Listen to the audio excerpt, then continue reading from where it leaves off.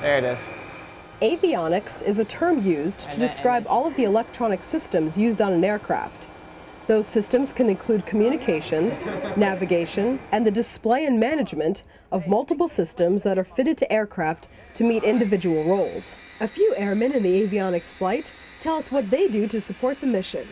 Right now I'm responsible for our hazardous materials and the age equipment and our CTKs, our tools, in addition to, what we work on a day-to-day, which is our lantern pods, which are the navigational pods, and the targeting pods.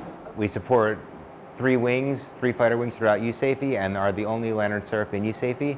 So we make sure that these pods are available to all 3 of those fighter wings, Aviano, Spangdahlem, and here at Lakenheath. When I press this button, the target pod will help the pilot maintain and engage visibility on the target. The avionics flight is broken down into 2 sections. They assist RAF Lakenheath in providing worldwide responsive combat air power and support.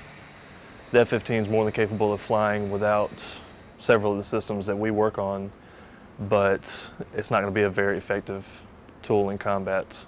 I guess what we do is just make sure that they're able to put bombs on target no matter when the call comes.